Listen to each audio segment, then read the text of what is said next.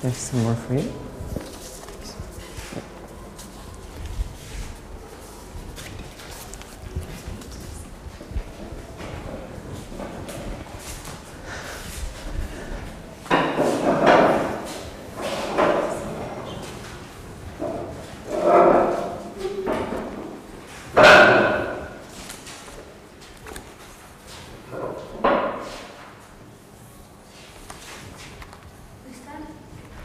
Yeah, sure. Okay, so salut, mulțumim foarte mult că ați venit, curi de vedere pentru prima dată, curi pentru a doua oară, curi. So, Rado Ištok, thank you very much for coming. I hope you enjoyed these 2 days in Iași. And I know you are going to visit Bucharest. Yeah. Stay there for a longer time in the frame of Arc Bucharest. I will just not say more, but just invite you to give us this presentation that we were looking forward. Thank you very much. Thank you, Livia, and thank you, Florian, and thank you, Delia, for having me. And also thanks to Rado for the residency in the framework of which I came to Iași also. I prepared a talk which is not kind of a typical curatorial talk that would speak about all the different projects that I have been busy with lately, but instead I decided to focus on one project which is more research-based and which is also part of a bigger collective project. So I will speak about a project that I did within the framework of a research course called Decolonizing Architecture at the Royal Institute of Art in Stockholm, led by Alessandro Petti, who is an Italian architect, the new professor of architecture at the Royal Institute of Art. And the course was invited to participate in the framework of 5 by 5 by 5 of Manifesto 12 in Palermo, which is a kind of new platform that invites 5 artists, 5 galleries, and 5 educational institutions. So there's the kind of framework for my research that I'll present to you today. And so the manifesto opened in the beginning, the second week of June. So during the time, the course organized the conference, and also we presented our research in form of similar brochures that I'll explain about a little bit more. This is one picture of a building where we're working. It's called the Casa del Mutilato, which is the house of the mutili. So it's a building that was built in Palermo by architect Giuseppe Spatrisano. It was planned in 1935 and finished in 1939. And it's a building for the soldiers that were mutilated and lost arms or legs or other parts of their bodies in the World War I and in the Spanish Civil War and in the colonial wars in East Africa. And around the country, around Italy, there were almost 80 similar buildings that were built during the fascist periods to take care of the soldiers that were mutilated in the previous wars. So kind of started from this building as a possible site of heritage. We're trying to look into you can maybe see in the middle of the oculus of the building that it's a little bit crumbling. So the question was also like, what kind of heritage is the fascist heritage, and if this heritage needs to be taken care of and reconstructed, in what ways it is going to be reconstructed, and also what this architecture can tell us today about the history of Italy, and also about not only about the fascist history, but also about the colonial history of Italy that is concurrent with the fascist history. And to speak about this, I wanted to show a few slides of what could be seen as fascist architecture in Romania, to kind of try to relate to the Romanian context. So I was quite lucky that I met in Bucharest Dana Andrei and Zoran Popescu, who kind of directed my attention a little bit to fascist architecture in Romania, because it's kind of difficult to find things in English. but this is a train station in Bucharest, built in 1935. It was built actually for the royal court, so on the track between here and the castle in Ploiești, I think. And it seems that the fascist architecture in, what could be called the fascist architecture in Romania was very much connected to the monarchy and to this building of this new image of this grandiose Romania and modernization. So this is the train station, sorry for my pronunciation, but this is the Banesa train station? Banesa. This is two different buildings. It's the Ministry of National Propaganda on the left side, built in 1938. And on the right side, there's this kind of relief on the pavilion of Tranzit.ro, which was built in 1941, 1942. And I chose this image with the relief with St. George defeating the dragon, which is in relation to the siege of Odessa in 1941, because my talk will also talk a lot about religious symbolism. So I also chose this picture that has this. Of course, it's kind of defeating also this religious country is also defeating this kind of Soviet Union that was not in favor of church. And the last example, or second last example, is the tower of the so-called disobedience of Bessarabia, which was built near Chisinau in 1942. And I also chose this example because I'm also going to speak about the Crusades, and you can also see how a certain kind of visual language is also being reused by the fascists in relation to the Crusader castles and similar structures. And the last building which I have chosen because it's most similar to the building in Palermo is the General Union of the Romanian Industries in Bucharest, built in 1938. So this is just to relate a little bit of what the potential size of fascist architecture could be in Romania. And so this is the building in Palermo that we worked with. It's still run by this association of the war mutinies, but because it's 2018, so it's 100 years since the end of the World War I, so very few of these people, or almost none of them, are alive anymore.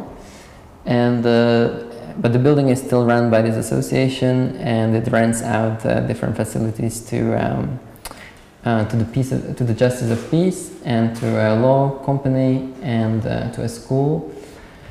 But the idea was, the idea maybe more of my professor than the idea of my talk, was to look into how this fascist architecture could be kind of redistributed to the communities that have been historically and today affected by fascism. So how maybe communities, migrant communities, but also other minoritized communities could actually get hold of this material infrastructure of fascism and maybe use it as their kind of rooms for meetings and seminars and for whatever they need. My focus has been, I actually focus on more things, but I'll only present one of them. My focus has been these two frescoes that are in the atrium of the building, which were done in 1940, 1 year after the building has been completed, by Giuseppe Antonio Santagata, who was an Italian painter who has done a lot of monumental works for many of these Casa del Mutilato around Italy, in Rome, but also in other parts of Italy. So he almost had a kind of monopoly on decorating them with these frescoes, but also with mosaics.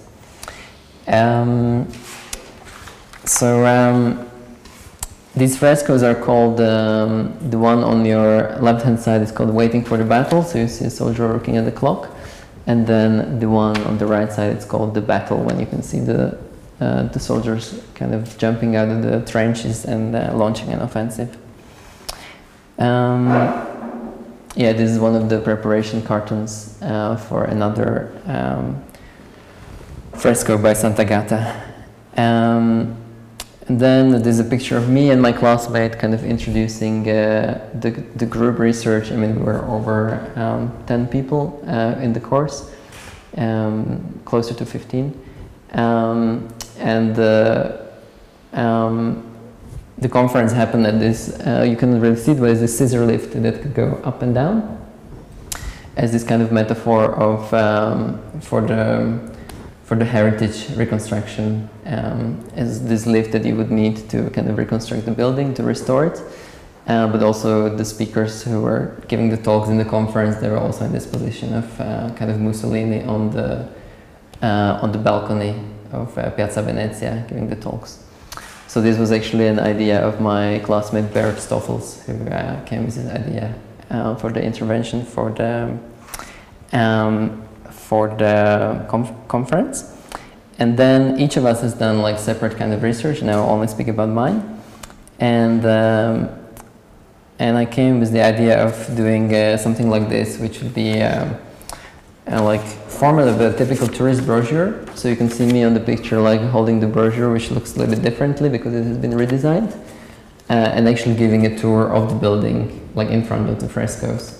And the idea with the brochures has been to make this kind of almost conceptual step to make the building public by making it look public. So the same way how you come to the museum or to any kind of like a tourist site, and you can have these brochures where you can like read about the history of this building. So each of us in the course, we try to insert our research, which quite often has been dealing with these stories that the building can tell you, but it's trying not to tell you. This kind of like silenced histories. So if each of us tried to make a similar brochure, and you could come as a visitor and you could take any of the brochures and you could engage with the building from this kind of other side of the history, that is not the fascist side of the history, but the history of those who has been oppressed.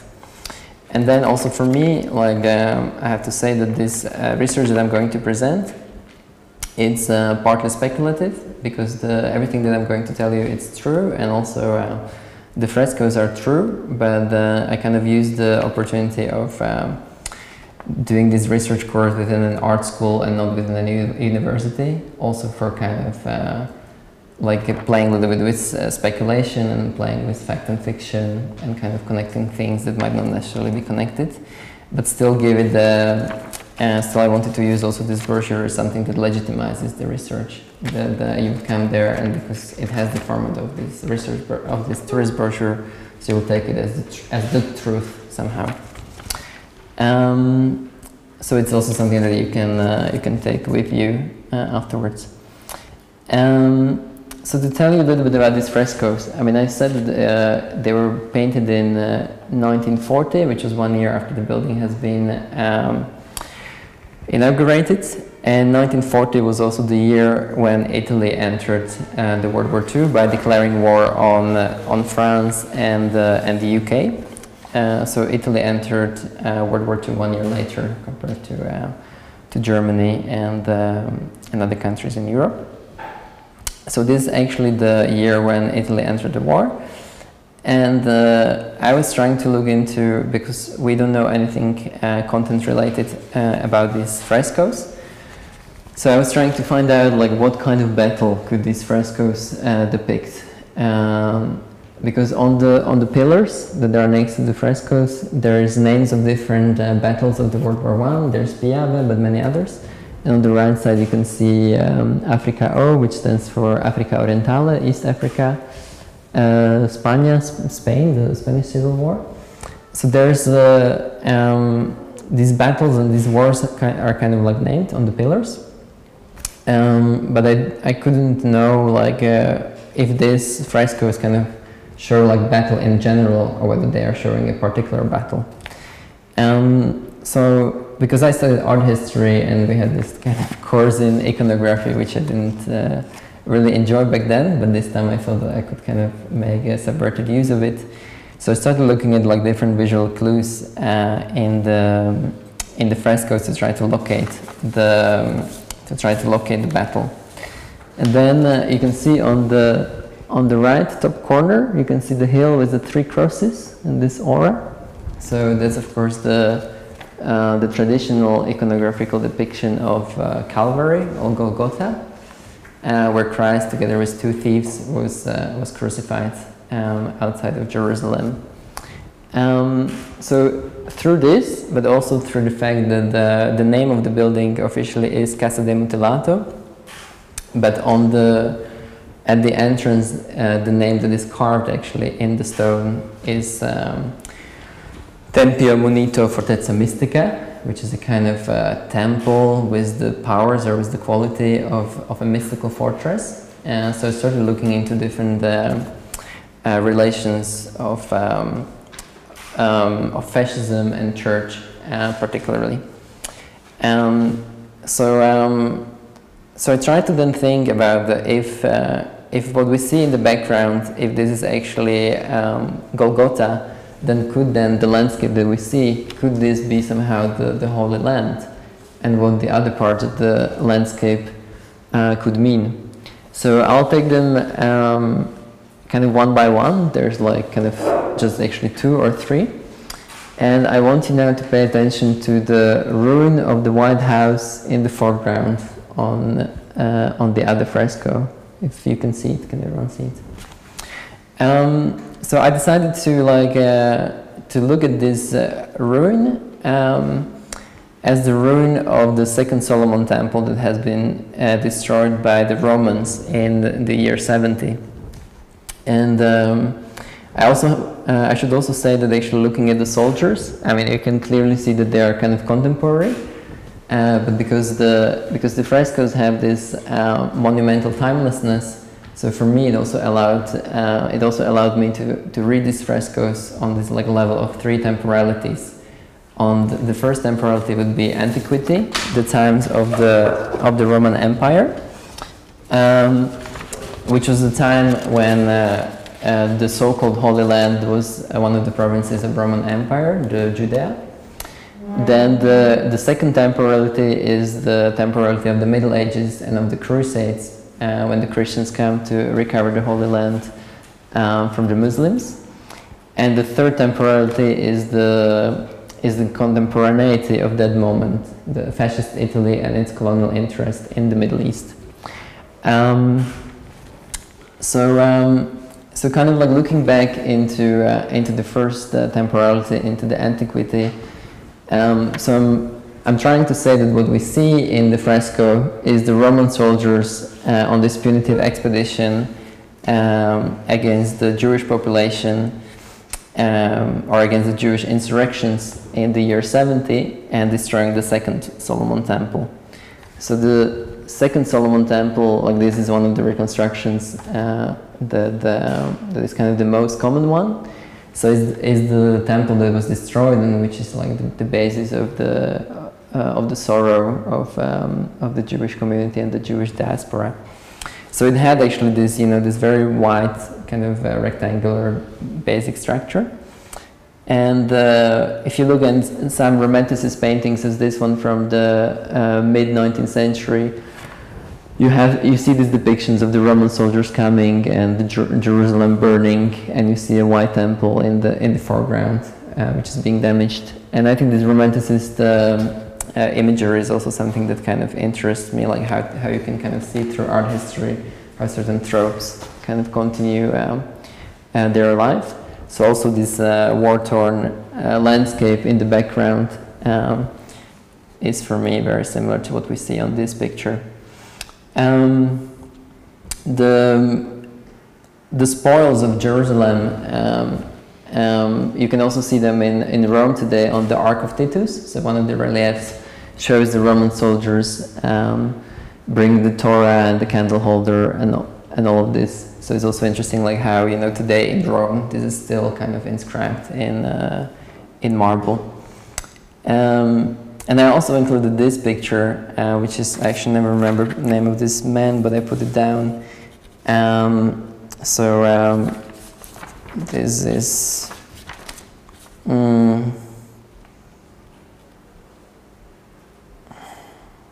this is Alec Gerald, who is a man from Norfolk who spent more than 30 years like trying to reconstruct the Solomon Temple. And this reconstruction is considered like the most accurate. And actually why I selected this, this picture, why I included it at the end, is because there's a reference to this man in W.G. Sebald's book, Rings of Saturn, which I have been reading at the same time as I have been doing the research. And I also thought about Sebald as this writer who actually writes about the history of destruction and of the brutality of humanity. So actually the picture that I have selected, which is the bombing of Ploiești, which I'll explain later, is also something that is connected to Sebald and to his recollections of bombing of Germany. So he's a German writer who moved to the UK in the 60s. And he writes a lot also about the bombings of the World War II, but generally about this kind of transience of human existence and of things disappearing, heritage crumbling, and so on. And then, of course, in relation to the destruction of the Second Solomon Temple, I was also thinking of this like kind of deeply ingrained anti-Semitism that has been kind of carried through from the antiquity until the current times. And I selected these two pictures from Bucharest, the ground and the small Spanish synagogues that have been destroyed in 1941 during the Bucharest pogrom. So it's also kind of a little bit, I tried at certain points when it made sense to relate some of the events to the reality of Romania, and also trying to see like what was going on in Romania at the same time for this talk, I mean, not for the original research. But at the same time, as you saw this white structure, I thought that actually maybe it can be read in different ways, and it doesn't have to be only a Solomon temple, only the Solomon temple, it can also be something different. And if you look at this picture, so it's this picture is from July 1940, from bombing of Tel Aviv, which is of course a city that is known for its modernist architecture, of this kind of like Bauhaus of the Middle East. And again, it's this kind of like white rectangular shapes that are also in the White House in the fresco. And so this bombing actually happened the same year as the frescoes were painted, this is where kind of the story starts being interesting for me. The story of Italian colonialism is always kind of being told in relation to Ethiopia and Eritrea and Libya, and to a lesser extent to Albania and to parts of Dalmatia and Istria. But actually the Italian colonial ambition during the fascist period has been much larger. And what started to be very interesting for me is that the year when the frescoes were painted, it was not only the year when Italy entered World War II, but shortly after that happened, roughly 1 month, there was an agreement between Germany and Italy, between Mussolini and Hitler, and their division of Europe. So basically, if the Axis would win the World War II, then Italy was promised to have the dominance over the Mediterranean, including the Eastern Mediterranean and the lands bordering it, such as Egypt, Syria, Lebanon, Jordan, etc. And Israel didn't exist at the time because Israel came into being in 1948, but at that time it was the British mandatory Palestine. So the Italians actually, they started in July the bombing of Palestine, and the bombing of Tel Aviv, actually there were only few of those because the civilian targets were not the ones kind of most targeted by the Italians, but it was mostly Haifa which was targeted, which was an important harbor and also oil refinery. So the oil that was coming from the Middle East was being processed in the refinery in Haifa and put into tankers and shipped to the UK, but also to elsewhere. And this oil was something that, of course, the British badly needed during the World War II, because all the kind of war machinery, from the tanks to the airplanes and everything else, and not only as fuel, but also all these other kind of side products that were made as lubricants and everything else that is made from oil. So the fact that Italians actually bombed the refinery in Haifa temporarily paralyzed the British in the beginning of the World War II. So so it made me think that actually what we see on the frescoes is on one side kind of which are again made in the same year. We don't know about the exact months when the frescoes were made, but we could also look at them on one hand as the bombing of Tel Aviv, and on the other side all these kind of clouds that are coming out and the storms kind of being maybe airplanes bombing something on the ground. Maybe what we see here could be actually bombing of Haifa. And this is the moment when it is speculative, because the history is true and the frescoes are true. There's no way to prove actually that this is the truth, except of hijacking a format of a tourist brochure that gives you a feeling that this is the truth. And I would like to show you like a few videos, because I also kind of became fascinated how if you do research like this, which I normally don't do kind of such historical research because I mostly work with contemporary art, but actually how much material you can find on YouTube, and how you can also see this, also both parts. You can also see the videos made by propaganda, by the Italian propaganda, and you can kind of also find the videos made by the British counter-propaganda. So they're quite short. I would like to play both if you have time. And this one is the Italian one made about bombing of Haifa. La nostra aviazione è pronta a requie all'avversario anche nel Mediterraneo orientale. Squadriglie di bombardieri decollano verso le parti inglesi.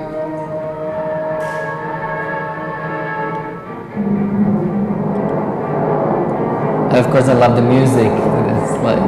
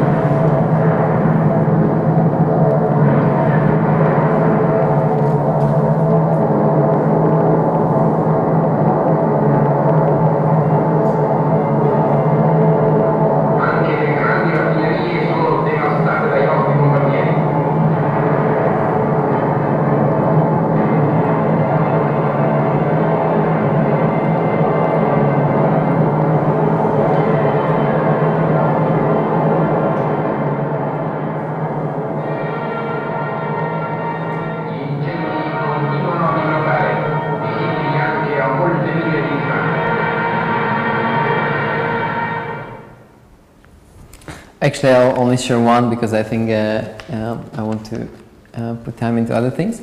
But what I wanted to show by this video is also that actually the year when the frescoes were painted is also for the bombing of Haifa. There was this kind of like visual imagery that was actually produced by the state, and so it was not something that the Italians would be kind of like hiding these operations. These operations had really been celebrated, and it would not be surprising if they also wanted to celebrate them in the frescoes. So the British video, which I will skip for now, but maybe we can look at it later, it kind of shows this other perspective as Italians, these barbars who have also bombed a mosque, and very old mosque, and kind of like they're trying to show also a little bit of the destruction of the heritage. And again, I mean, kind of trying to think how to connect this talk to Romania. I wanted to show these pictures of bombing of Ploiești, which was the oil refinery north of Bucharest, which was bombed towards the end of the World War II in 1943 by the Allies. And these two events, I mean, or this event is again kind of connected to to Italian history, because the bombers that bombed Ploiești, they departed from Libya, which has been until 1943 still Italian colony. So at the end of the West Desert campaign, when the Italians were defeated in North Africa and the Allies kind of took over, so the British and the Americans, they could use it as a starting point. And you can see they flew from Libya, like in Albania, to bombing of Ploiești. So this imagery is again like very similar to this burning of the refinery. And again, if you're interested, there's this short video.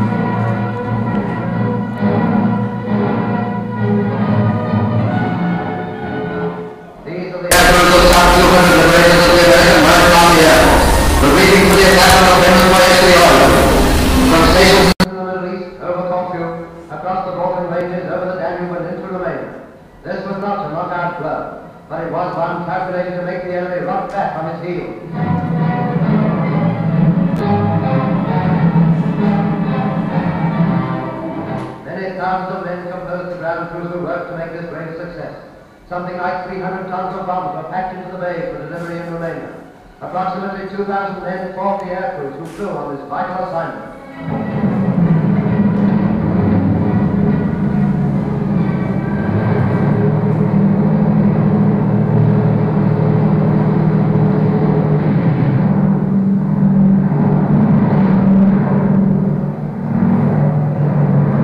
First stage of the great flight of 2,500 miles across the Mediterranean. Over the coast of gallant conquered Greece, a promise to our great little ally that we have not forgotten her suffering. High over the mountains and dropping later as the Danube flows beneath. It was to be a low-level attack, coming on to the target they dropped at 3 ton height, guns blazing and gun crews firing over open sights from the ground, mixing it with enemy fighters down one of the most heavily defended defense zones in all Europe, and smashing through to cut off Hitler's oil tap at the main.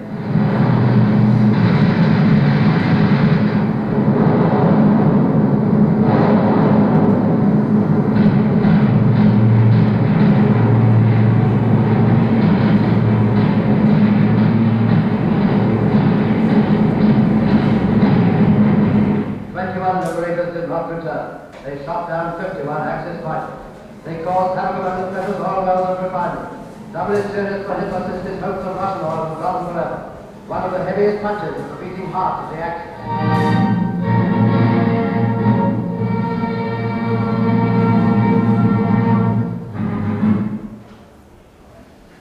So one kind of like one strand of this research is apparently, I mean, or obviously looking into the resources, this oil kind of that have been crucial for conquest of different territories and for bombing and destruction. And the other thing that really interested me was kind of ideology, but particularly the Catholic Church and the role of the Catholic Church during fascism.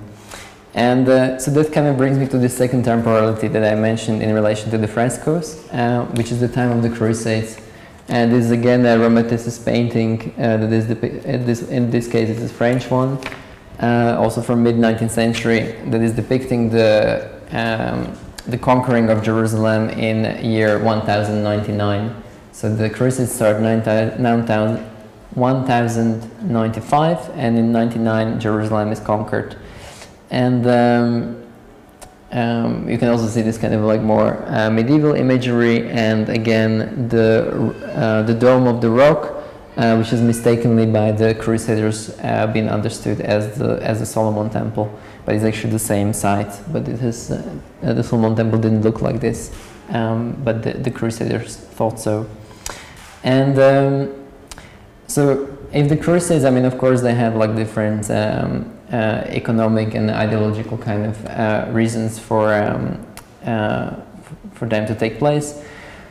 But the kind of main official reason has been that the Christians should take over the holy sites and to protect the pilgrims that have been on their pilgrimage from Europe to the Holy Land. So the two holy sites in Jerusalem are the rock Golgotha, where Christ was crucified, the site of the crucifixion, and the tomb of Christ, where Jesus was buried, and after 3 days from where he was resurrected. So now we're looking into the Church of the Holy Sepulchre, and so this kind of structure inside, that's where the Holy Grave is actually located. And this is the Crusader Church with this kind of quite iconic dome above it. And also this dome has been something that I have been thinking about in relation to Casa del Mutilato, because you could maybe notice that it had this circular opening in the middle, which is kind of like this geometry is ingrained like in the fascist architecture through the architecture of the 18th century, of Nicolas Ledoux and so on. But it is also something that goes to antiquity and to the Pantheon, but actually also to this church. And while Pantheon kind of stands for the Roman Empire as one of the legitimization for the Italian conquest in the Middle East, the other kind of circle structure would be this church, which is like the holiest site of Christianity. And so looking back at the frescoes, if saying that what we see there, the three crosses, is the rock of Golgotha, so then my question was, what would be the hills on the other side, covered in this like mystical bell jar of something that we don't know what it is. So my suggestion, again, like very speculative, was that maybe we can look at this, and I also have to say I'm not a believer, so it has nothing to do with that. My suggestion was that this could be the site where Jesus was buried. And again, kind of like looking at this like three temporalities, and getting ourselves into the mindset of the Roman soldiers, we can kind of see not the church, but we can see the actual holy sites before the architecture was built, like above them. And I'll also explain later that I also think that the cupola that we see shows not only the holiness of the site, but also the cupola of the church that is there today, but also the church that was supposed to replace the current church. So if you look at these two holy sites, so today they are one next to each other.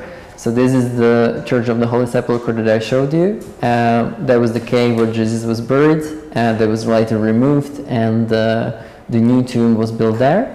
And this is the apex of the rock of Golgotha, and above it is the chapel of Golgotha.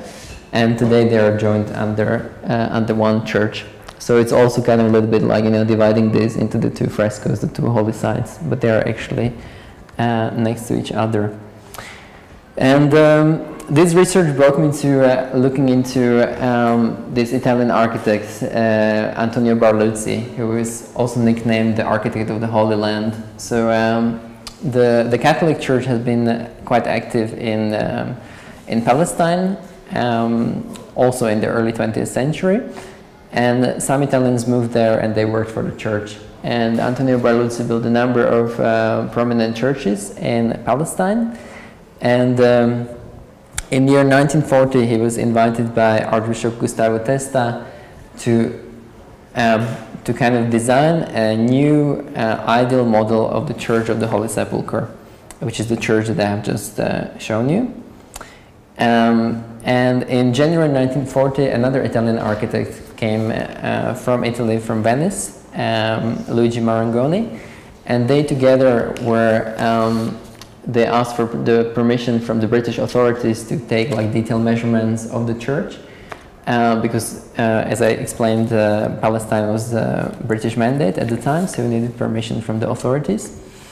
And they created this kind of ideal scholarly model, apparently. So there's this drawing, and then there's also this model, which is their new design of the Church of the Holy Sepulchre. So basically what Archbishop Testa asked them to do was to completely dismantle the existing Crusader church and to build this new basilica in its place.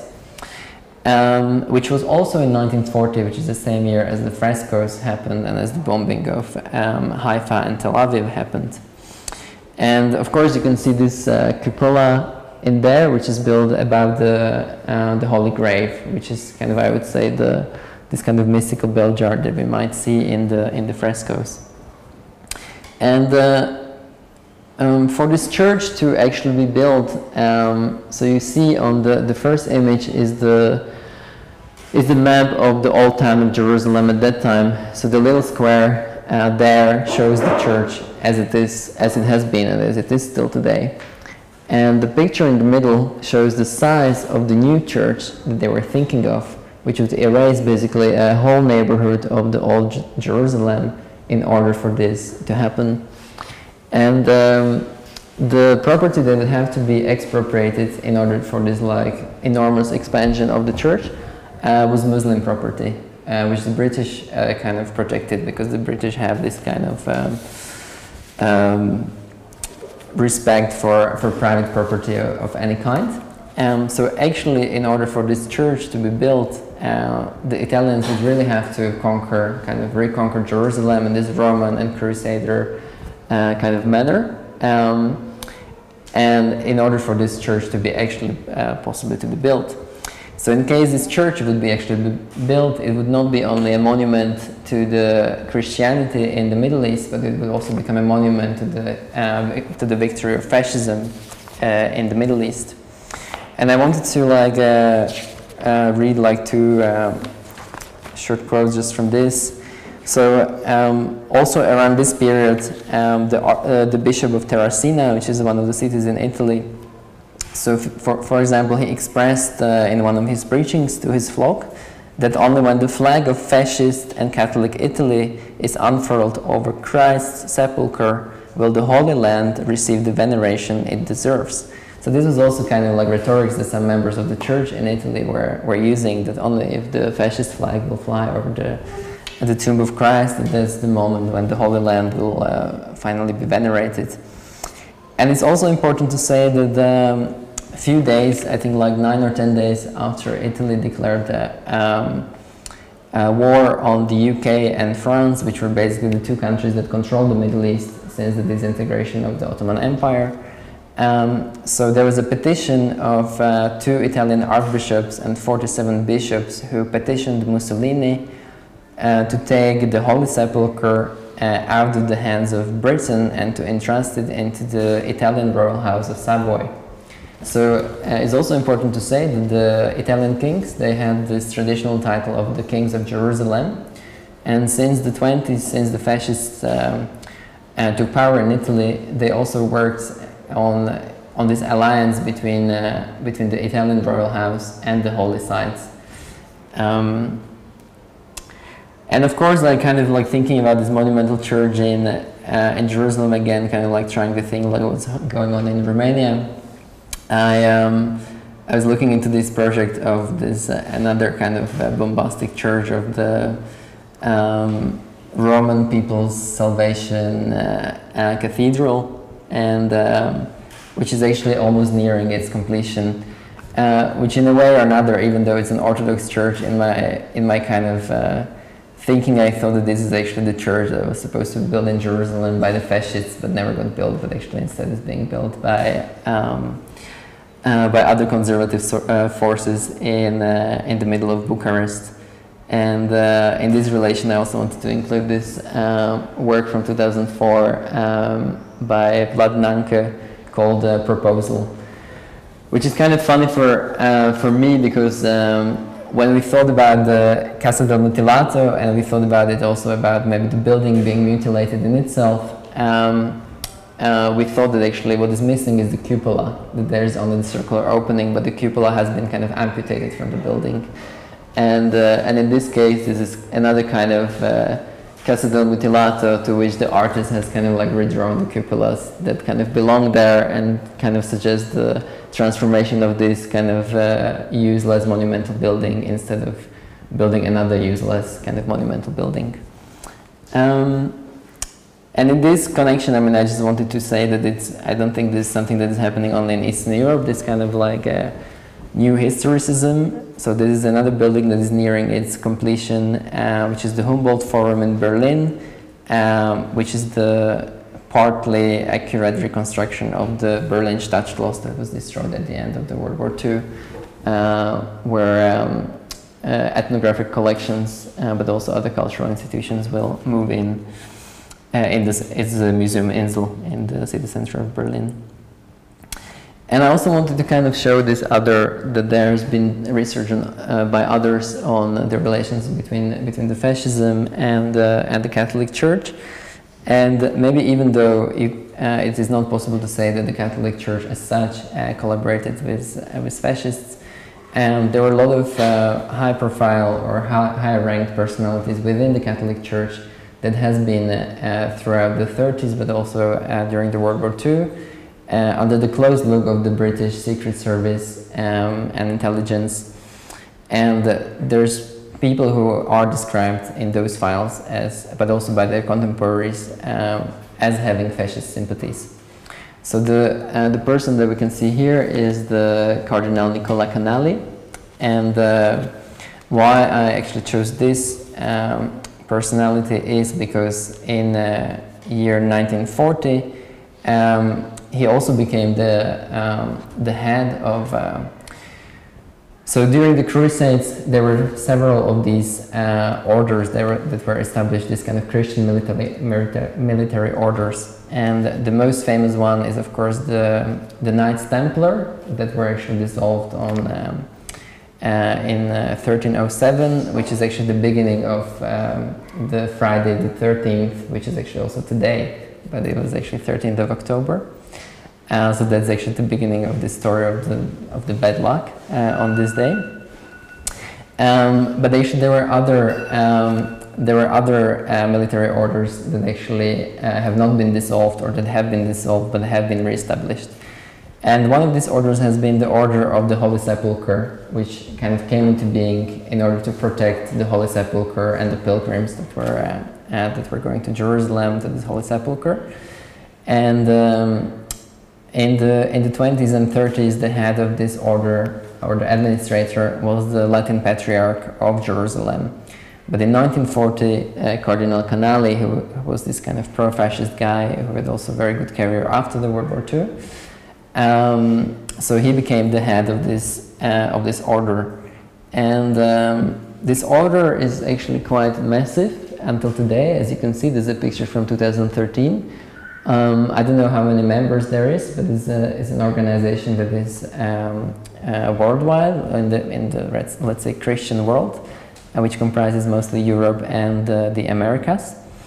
And this is the last bit of my presentation that I want to talk about a little bit about this order, which is again kind of connected to the Crusades, but has also this fascist period.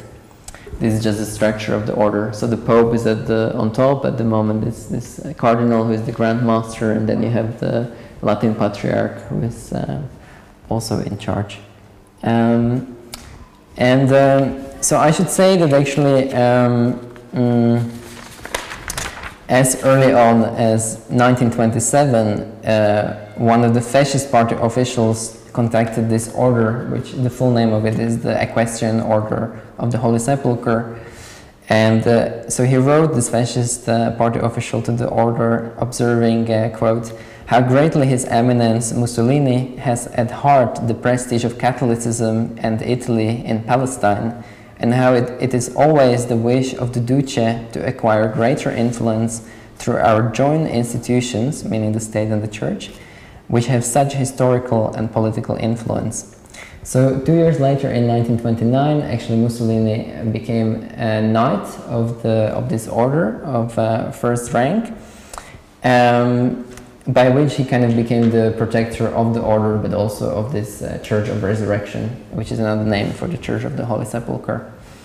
And what became interesting for me is that because we have been working in Palermo, is that this order also started growing in the 30s in Sicily.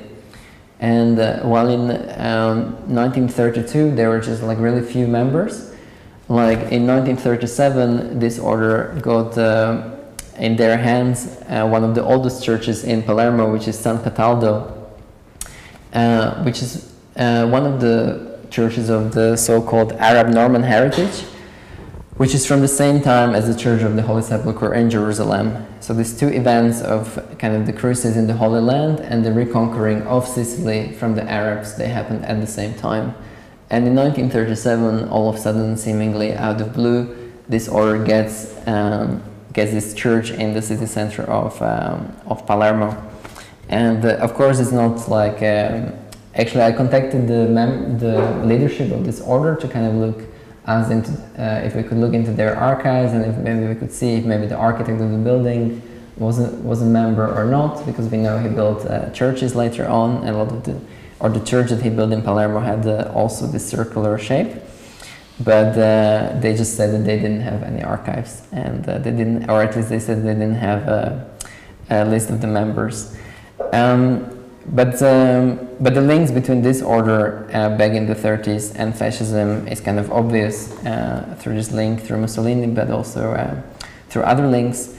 And this was also the way how to bring this to contemporaneity, because this order is something that actually still exists today, and it's basically a club of quite rich people who are invited to join this club, and they donate I would say, I guess, large sums of money that are meant to enable the Catholic Church its continuous presence in the Middle East. And I wanted to show you this video at the end, which is a promotional video of this order, and in which you can again see this kind of very Crusader aesthetics, and you can kind of think back to the frescoes of seeing if actually what we see in the frescoes is the size of the crucifixion and of the Holy Tomb. The equestrian order of the Holy Sepulchre of Jerusalem is nearly 1,000 years old, started by our founder Cathedral at the time of the First Crusade. And our mission remains unchanged over 900 years, which is the defense of the Holy Land, the holy places, and Christians in the Holy Land. It's no longer that we strap on swords and ride horses to go forward to defend the rights of the Church, but instead we pledge our monetary support to pay for the upkeeping of the holy places in the Holy Land, and also to provide educational benefits to all people, regardless of whether they be Christian or not. Some Catholics pray, some Catholics evangelize, some Catholics give the poor in support of the Church. But we, as knights, are called to do all three. The Maximus of the Holy Sepulchre support the Latin Patriarch in his endeavor to keep the Christians in the Holy Land. We support schools, housing, education, and the Holy Family Hospital. With the politics of the region, it's getting more and more difficult for the Christian community to remain there because people are leaving. And so we need to be able to make sure, as an order, that we do everything we can to continue a Christian presence. Much of the secular world doesn't realize the stabilizing influence that the Christians have in the Holy Land, despite representing only 2% of the population. Their presence essentially ensures that the Jewish community and the Muslim community don't have it out one another. The only way for peace to have a chance in the Holy Land is for the Church to remain there, to do what she does best. If the Christian presence in the Holy Land were to disappear, holy places would become nothing more than museums. We would not be able to worship in the places where salvation history took place. What does that say about us? If we can't support the Catholic Church in the Holy Land to the extent that the Christians feel comfortable in remaining there. If we're no longer able to have those freedoms in our own cradle, it would certainly put jeopardy of our faith throughout the world. In these days when faith is waning and people no longer have hope, though it is only a city and brick and mortar, it is something that we can look to that substantiates our faith and keeps us looking toward the Mother Church.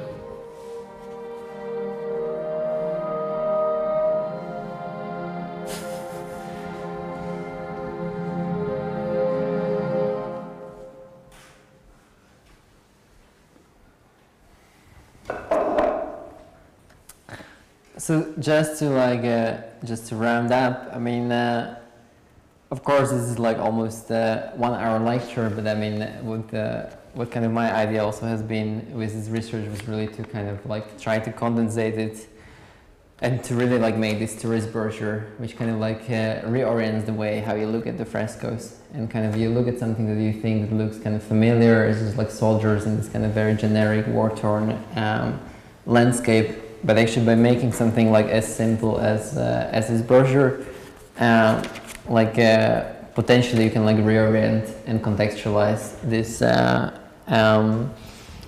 frescoes to the public, and you can kind of make them understand like how this building, but also just a part of this building as these frescoes, how this can tell you a larger story of the relations between fascist Italy, the colonial ambition of fascist Italy, particularly in the Holy Land, in the so-called Holy Land, and the Middle East, and how it can also show you this kind of propaganda of this kind of continuation of these three temporalities, as if the Romans and the Italians, they have always been there, kind of legitimizing their claims to these territories. So I kind of like still believe, I mean, we left some of the brochures there, and I kind of still believe that some local people will pick it up, and they will kind of start thinking differently about this fascist heritage that is there and that is everywhere around us.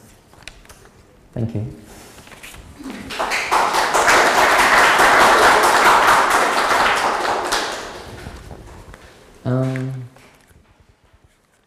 Don't know if there's any questions.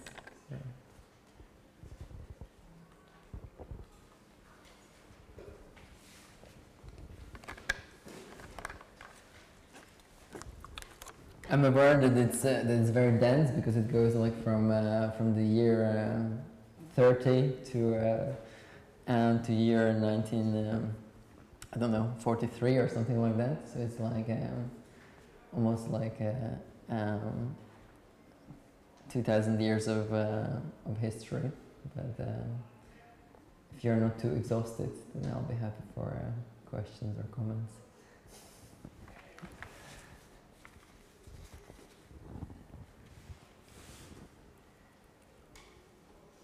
Also, maybe in relation to the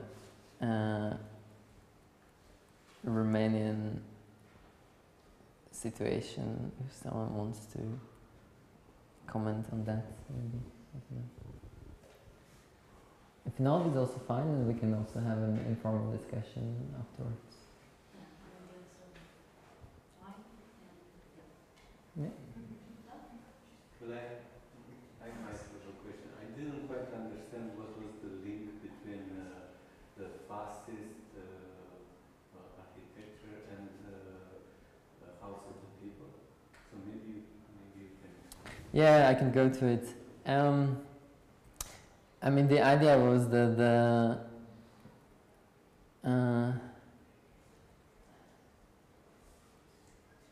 it was more connected to the building of this church, which I really find fascinating. And on one hand, like there's so many strange things going on, but you still cannot believe that in 2018 someone is building like this neo-Byzantine church.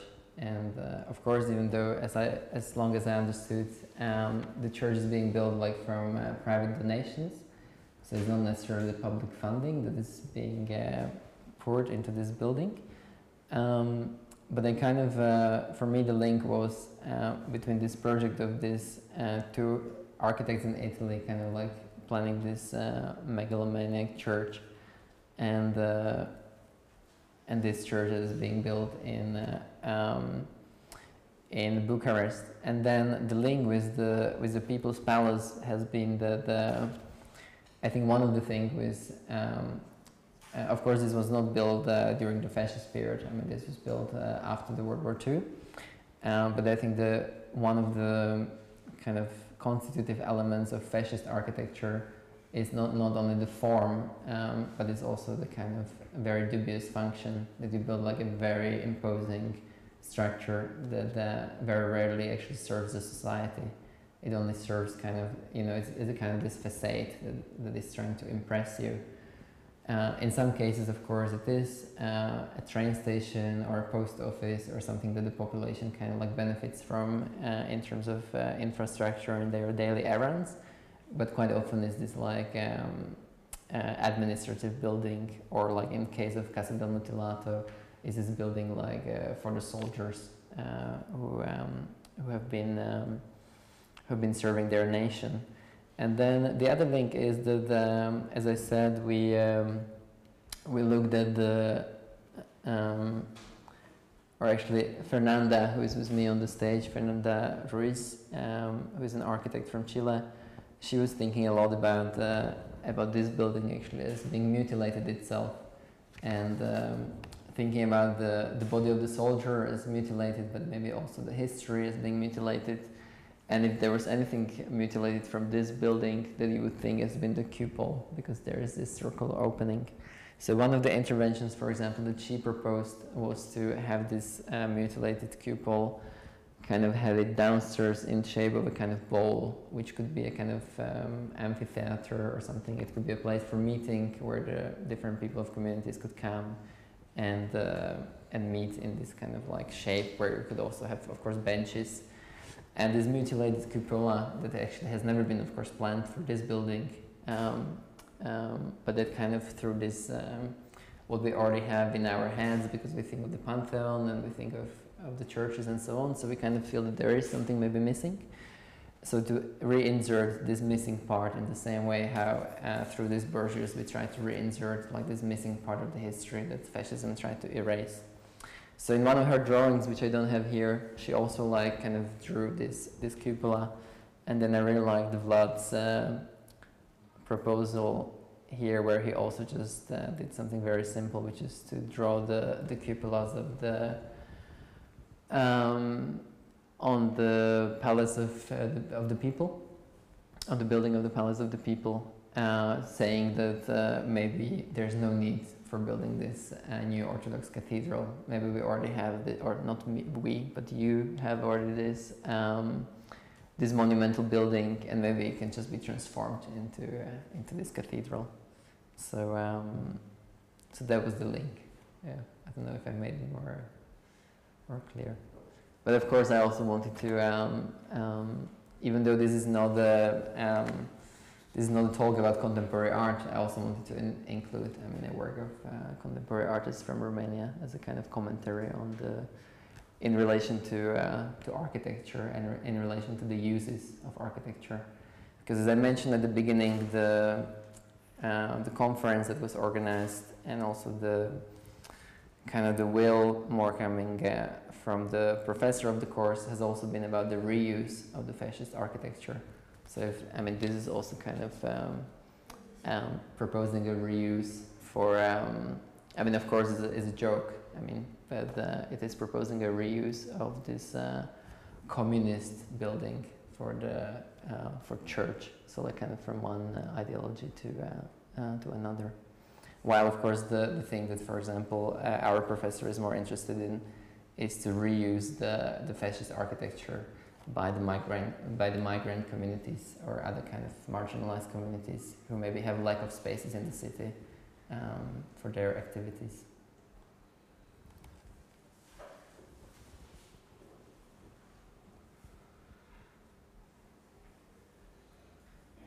But then you don't find it problematic to mix these two kinds of architecture in the same. I find it a bit shocking to see this in this context. But if you take this, because it feels very much like it enforces a very strong narrative, which is like it's given to us in all forms, like You mean that like the communism was fascism? Like no, but of course, this is. I'm totally not trying to reinforce this. That I have to apologize. This is the impression that you got, but I think that but I think we can agree that there is nothing left wing about this building. That I think we can agree on. That there's nothing left wing about. There's nothing socialist about this building. I don't know. Do we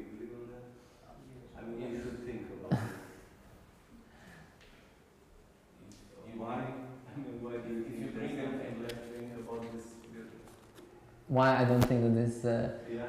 Well, I mean, I think first of all because it kind of reproduces like very imperialist aesthetics. I think that's number one.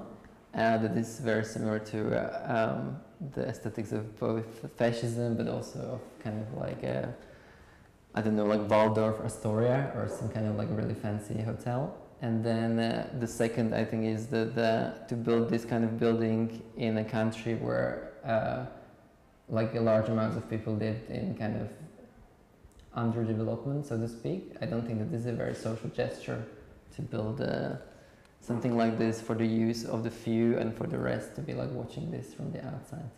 So I think for that reason. But so you think that during the period when this building was constructed, that Romania was underdeveloped? No, I mean, I think that there were people who have not been doing so well that they would not have missed the resources in their lives that they would have decided to invest into No, but you this. mean the vast majority of people? Well, I think that now that's, dwelling in this undeveloped stage.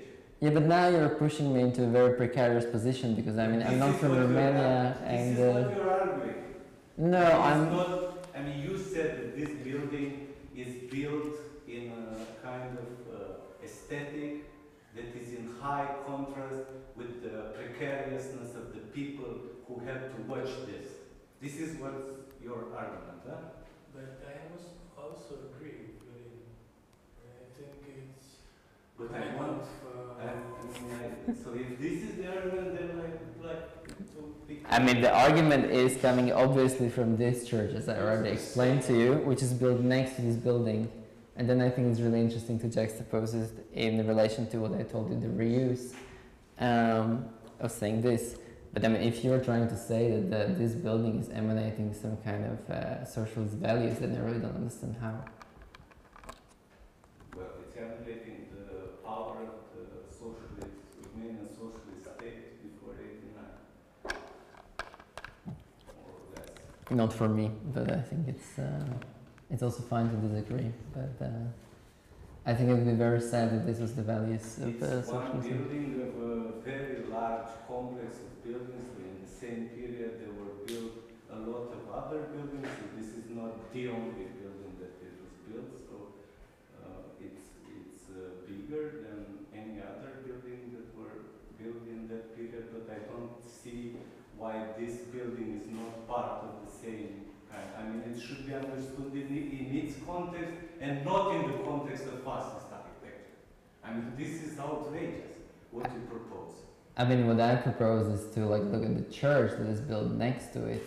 Yeah. But at the same time, I mean... From the beginning, all of this research is more like an artistic approach on narration, more like stretching history, stretching narration, stretching past.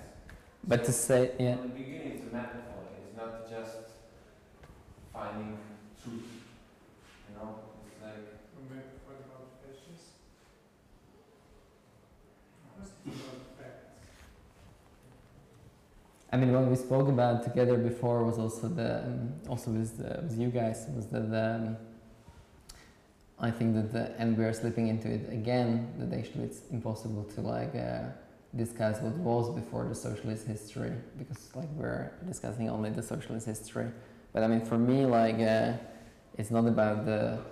I mean, if you look at this train station that was built for the members of the royal court in 1935, in this kind of very like strict classicism that is not so far from the architecture of Italy. I mean, then it's also about the use. I mean, then you can say, okay, now today people can use this building as a train station, so it's like all of a sudden it is a public building, but I don't see actually how. But I mean, again, I mean, I'm not from here, and I didn't come here to claim. Definitely not that that everything from the last 60 years of the history of architecture should be put into one basket. But for me, definitely this building does not. I'm not relating this to fascist architecture, But at the same time, I also don't see how this building should be seen as a positive example of socialist architecture either. So I think that's not something that we're gonna agree on, but I don't agree into what you're pushing, like me, into saying that this is fascist architecture. That's not what I'm saying. So I think that's it. Any other questions?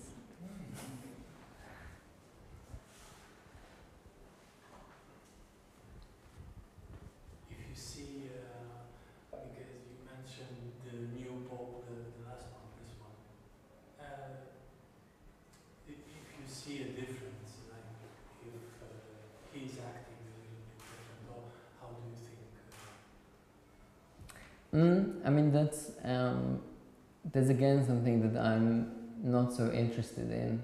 I mean, with this, I think picture that I have selected, like this picture, it's not about him as a personality. It's more kind of like revealing this infrastructure that is kind of invisible, to say that there is this order, and this is the infrastructure of the order. And then again, this picture is more like to show like this order of the Holy Sepulchre that I'm talking about is not like some kind of obscure thing from the Middle Ages or today. It's not like that it has like 10 members that live in Vatican or something. It's more to show like the scale of at which we are talking about. But honestly, I'm not, I'm not so. If I have not been dealing with this particular research, I don't think that I would start digging into church, and it's also something that kind of doesn't interest me really. Like whether this pope is slightly better than the previous one. I don't think that it really like. I don't think that it fixes my trouble with church as an institution in general. So. It would be like a very kind of monarchist model of saying like, oh, at this moment this pope is not as bad as the previous one, but it doesn't really fix things on the structural scale. So,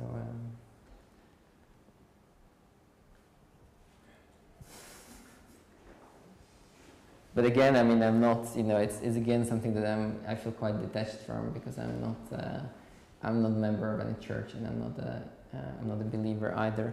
But it's something that I really find fascinating, how the beliefs can be hijacked, like for different ideologies, and how also in Italy the Pope that was in place during the World War II, how he's also seen as this kind of good figure who kind of like protected some of the Jewish population from the deportations, etc., etc. But again, it's kind of centered on the Pope, but all these other people who were members of the church and the higher ranks, such as cardinals and archbishops, etc., who had like clear fascist sympathies, they're also then kind of like erased from the story, because the church has actually been the good guys, like during the fascist period.